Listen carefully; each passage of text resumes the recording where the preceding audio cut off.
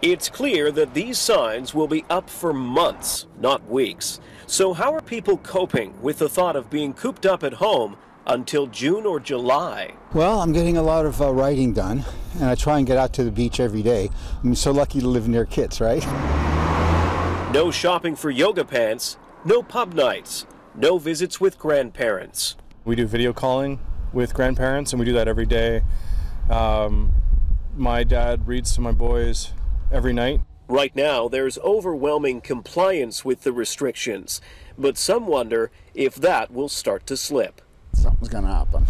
Everyone's going to stop buying into all these doctors. Premier John Horgan acknowledges anxiety is high, and with that comes a host of other concerns. Domestic violence is a big concern. We haven't seen an uptick in the last briefing that I've had, but these are issues that may come into play. Dr. Henry's been clear. These initiatives are in place for today, not forever. A psychologist says it's crucial for our mental well-being to maintain daily structure and routine. There's been this novelty of having a more relaxed schedule, being able to stay in pajamas, being able to be a little more flex with what we do, and that's fine. And that's fine for a short period of time.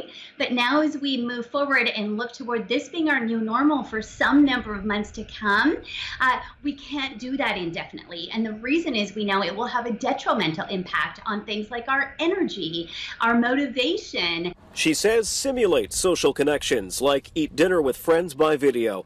Screen time used to be something we tried to reduce. Now it's a critical window to the outside world. You're also going to need a pair of sharp scissors, a comb. So brush up on those DIY haircut videos. It's going to be a while before you see your hairstylist again. The big winners in all of this might just be our pets. They're going to be seeing a lot more of us over the next few months.